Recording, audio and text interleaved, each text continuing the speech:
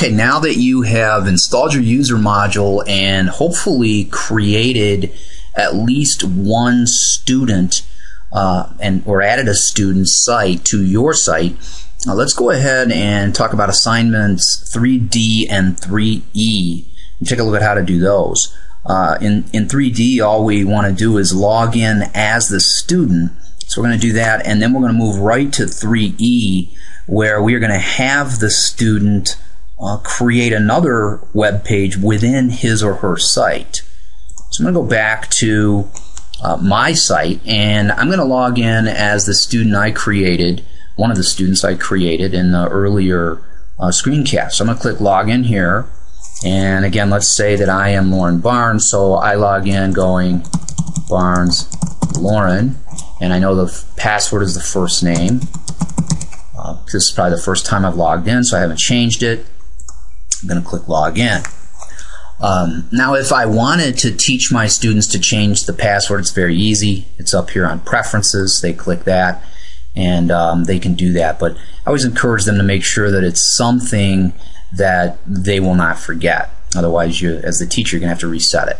Okay, now I've installed my button from the prior activity, and I've got my click here to access your private website, so I click that, and here I am, Lauren Barnes, first time she's been on the site.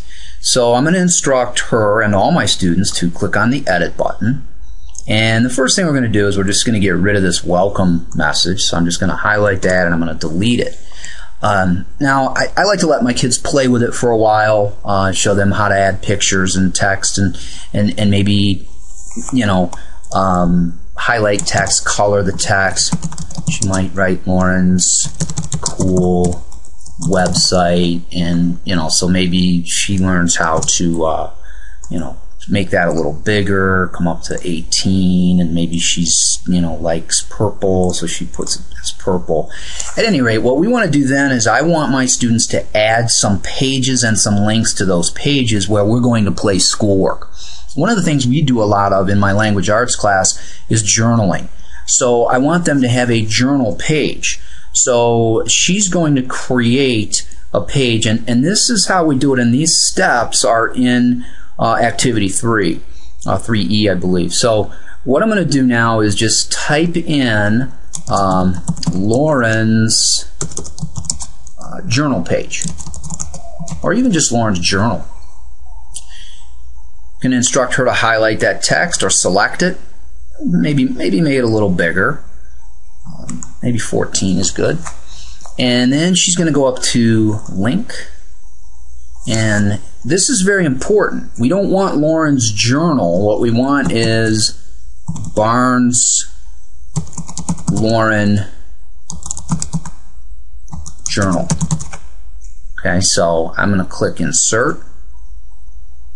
And then we're going to save and close. It's important to name the site something different so it will show up properly on your index of pages. A lot of kids type something like my journal, and what you'll have on your administrative index is 10 links to my journal, so you don't really want that. Now, we're not finished yet. All we have is a link. So when Lauren clicks on Lauren's journal, she gets nothing. So we have to create the page, so we just click create page, and the name is still there, which is good. And all I got to do is hit submit. Now I've got a page. So if I'm Lauren, all I'm going to do is come up here, and I'm just going to do that.